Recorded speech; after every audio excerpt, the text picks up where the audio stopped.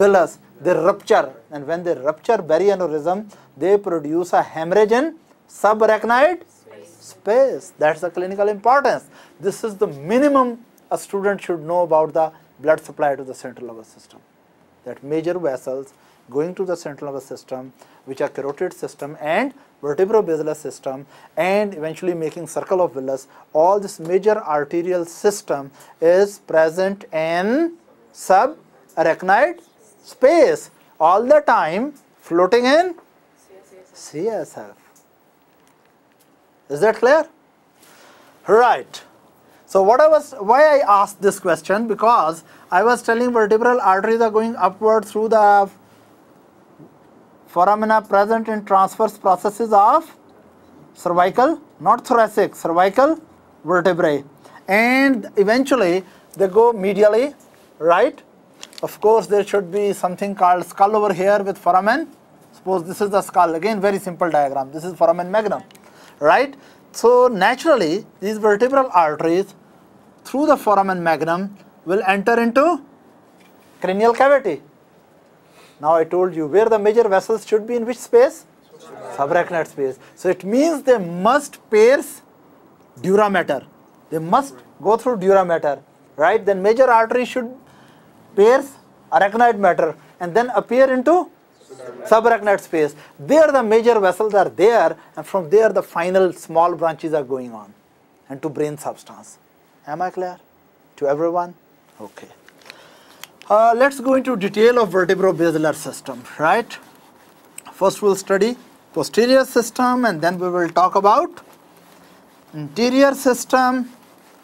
Why it is so important to know the blood supply to different parts of the brain? Because one of the very common cause of neurological admissions in USA hospitals is neurological dysfunctions produced due to vascular problems.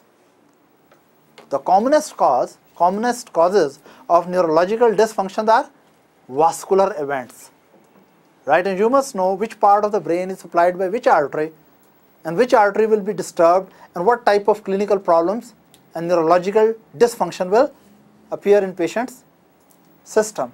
Let's come back. We are going to talk about vertebro-basilar system, and let's draw a simple diagram. You know brainstem? How many of you know brainstem very well? Brainstem comprises of, what is it? Midbrain, right? You can recognize it, good. And then what is it? Yeah? Pons. I think this is a bit asymmetric in my case. And then what is under it? And here it is spinal cord, right? What is this?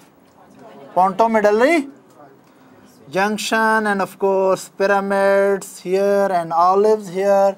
Here is pons, midbrain, right? Okay. This is the anterior aspect. Brainstem is looking to you, right? So that you really understand it is looking to you. It's anterior aspect of the brainstem. And we have to explain the arterial system in reference to this. Okay, before we really go, what is this structure here?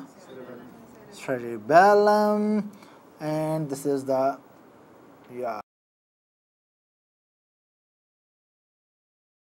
undersurface of cerebellum.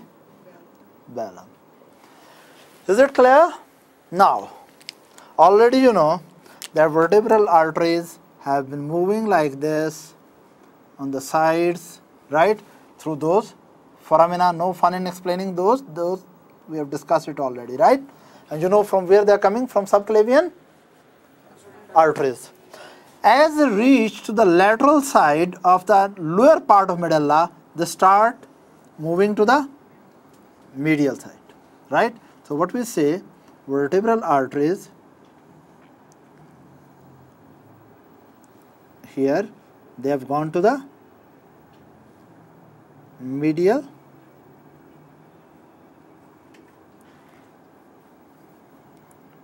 yes. Now, and these vertebral arteries meet each other at the pontomedullary junction, right and left. Again, what we see, Vertebral arteries are going up through the transverse foramina, not foramina and the transverse processes of the cervical. Then they move medially, they pass through foramen magnum, pierce the dura mater and arachnoid mater, appear into subarachnoid space.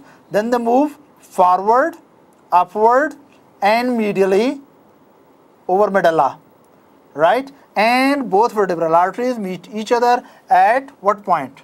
What is this point? Pontomedullary junction. And there they move upward as one united trunk, which is called basilar artery, right? Which is called basilar artery, right? So, and then what really happens? At this point, this basilar artery divides into terminal branches, right? And these terminal branches, yes, what are they called? These are going posteriorly, you know, they are headed backward. So they are going posteriorly and we call them posterior cerebral arteries. Posterior cerebral arteries. Now, this is the basic structure of vertebro-basilar system, right? The vertebro-basilar system has its origin in subclavian arteries, ascending two major branches as right and left vertebral arteries. They meet together at pontomedullary junction, and then this united trunk becomes basilar artery, right? And basilar artery just above the, what are these? Don't tell me eyes, there are no eyes there. This is third cranial nerve region. You know, oculomotor nerve, that comes out from this point outward. You just see these are third nerve. So just above the third nerve exit from the brainstem, from the midbrain, right, their basilar artery divided into its terminal branches, two terminal branches, which are right and left posterior cerebral artery. Okay, posterior cerebral artery supply which part of the brain? Posterior part of the cerebral hemisphere, but please mention at least midbrain. They are moving around near the midbrain, isn't it? Then of course they go to the back of the cerebral hemisphere. We'll talk about that later. Now this is the basic structure, right? Now we bring the branches, important branches. Number one, yes, from here branches come from vertebral artery, from lower part of vertebral artery in front of medulla. Branches come right and left, they unite together and then they descend in the anterior median fissure of spinal cord. What is this branch coming down? Anterior spinal artery. Anterior spinal artery, right? So where the anterior spinal artery originate? It originates in front of the medulla from the contributory branches of vertebral arteries, which move medially, and in front of the lower part of medulla they make anterior spinal artery, which descends downward, yes, descend downward in the anterior spinal, yes, interior spinal fissure. Is that right? Now, this is this first branch. After that, other important branch is, yes, from here, another branch, yes, who will tell me the name of this branch? Posterior, inferior, cerebral artery. You know so much, that's good, but don't forget it supplies the medulla also, because this is important point which people forget. This supplies the lateral part of medulla also, and this is called posterior inferior, yes, cerebral artery. Pica. What is the meaning of pica?